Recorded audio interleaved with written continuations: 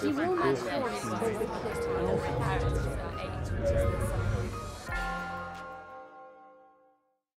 We've seen what Locke has to say about personal identity.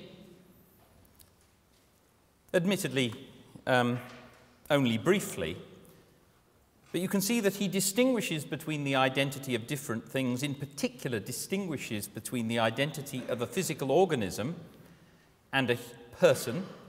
He's got a clear motive for doing that because of the forensic importance of the notion of person, its relation to morality and desert and so forth. And he links personhood with consciousness and therefore with memory. Now, Thomas Reid famously raised a problem case for Locke, which he put like this. Suppose you've got a young lieutenant in the army. He can remember what he did as a child. Maybe, for example, he can remember stealing an apple. Maybe feels guilty about it. When he becomes a general, the general can remember what the lieutenant did, but he can't remember what the child did. He's completely forgotten about the apple incident. Now, if memory constitutes personal identity, then it looks like the lieutenant is one and the same person as the child, the general is one and the same person as the lieutenant, but the general is not the same person as the child. And that seems to be a contradiction, because the notion of identity is supposed to be a transitive relation. That is, if x is identical with y and y is identical with z, it follows that x is identical with z. That seems to be a logical truth about the notion of identity. Indeed, it follows from Leibniz's law. Well, there is a nice, elegant way of getting round this. So we introduce what's called the ancestral relation. You'll see it's obvious why it's called the ancestral relation, because the classic example of this is the relation of being an ancestor. So look at this definition. X is an ancestor of Y if either X is a parent of Y or X is a parent of an ancestor of Y. Now, when you first see that definition, you might think, isn't that a bit odd? Because the word ancestor is not only appearing as the word to be defined, it's also appearing in the definition. Isn't that circular? Well, in a sense it is, but it's not viciously circular, and that's because we have the first clause as well. So suppose we want to identify who my ancestors are. Well, what this says is, first of all, my parents are ancestors. Okay. But then their parents are ancestors, because they are then parents of ancestors of mine. And then their parents are ancestors of mine, because they're parents of ancestors of mine, and so on. So actually it's a very elegant and neat way of getting a recursive definition. The definition of ancestor appeals to the notion of ancestor itself, so it's recursive, but it's not viciously so. Now, consider that in the abstract. Consider what we've done. We've taken the notion of parent, the relation of being a parent, and we have generated from that a more general relation that includes parenthood, but as it were, iterates it. So we call ancestor the ancestral relation of parent. Now suppose we do the same with memory. Suppose we say that X is memory continuous with Y if either X can remember Y's actions or X can remember the actions of someone who is memory continuous with Y.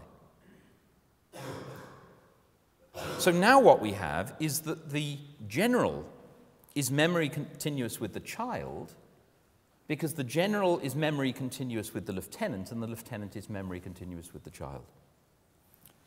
So we get round Reid's problem by extending Locke's account. We don't make it rely just on single-step memory. We allow iterated memories to count as well. There's another advantage of this sort of approach, which is as follows. My continuity with myself yesterday, we're reluctant to think that that's anything to do with whether I can remember exactly what I did yesterday. I mean, suppose you go to a really good party, and afterwards you can remember very little of what went on. That doesn't mean you're not the same person.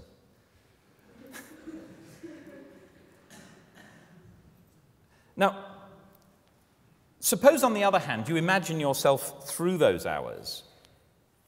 If you're I realise this may be a question in those circumstances, but if your consciousness is continuous throughout the period, then you can at each moment remember what happened in the immediately previous moment. You have, as it were, a continuity of experience. And the ancestral relation lets you build that right through the day. So you don't have to say that at 11 o'clock in the evening you have to be able to remember what happened at 9 o'clock in the morning. The continuity can come through the ancestral relation. But there are, of course, lots of problems remaining. One problem is so-called quasi-memory. If you base personal identity on memory, the trouble with that is something only counts as a genuine memory if it concerns your own experiences. Suppose I wake up with an apparent memory of your experiences. Very peculiar. But would we call that memory? No, we wouldn't. We'd say that isn't a genuine memory. Something's gone wrong. Goodness knows what. But that's not a genuine memory. Okay, so straight off, we need to say that what we're using as a criterion of personal identity is not genuine memory, it's apparent memory, quasi-memory. If we say genuine memory, then that's just going to be circular, because we're only going to count it as a genuine memory if we have personal identity. Another problem, sleep. Well, continuity of consciousness may do the job from morning until night, but what about when you go to sleep? Does your consciousness then switch off? Well, maybe you can get round that. Maybe you can say with Descartes that it's of the essence of your mind that it's always thinking. Maybe sometimes thinking semi-consciously. And maybe you're going to be able to build that into some account. You can see there's a difficulty there. We're not going to be able to rely on full consciousness in the way that Locke wanted to. But what about coma? What if someone goes into a coma? Suppose for a time brain activity ceases. We have every reason to think that there is no consciousness whatever over that period. But then it revives. Would we not want to say that it's the same person? Particularly if they continued to act in the same way, they retained memories from before, and so on. Well, this suggests that some element of bodily, or at least brain continuity, is desirable. It enables you to bridge over the gaps. In these sorts of cases, if somebody had a really bad accident, the brain appeared to switch off for a time, but then switched on again and things continued more or less as normal, I'm sure we would want to say it's the same person. We do that largely because it's the same physical body. And we assume that with the same physical body, broadly the same mind is there. It's like turning a computer off and turning it on again. It's still your computer. It's still got all the memories and software, etc., from before. And that might lead us to think that bodily identity is really the crucial thing. Consciousness doesn't matter so much. What matters is the physical seat of consciousness, the thing that actually causes it.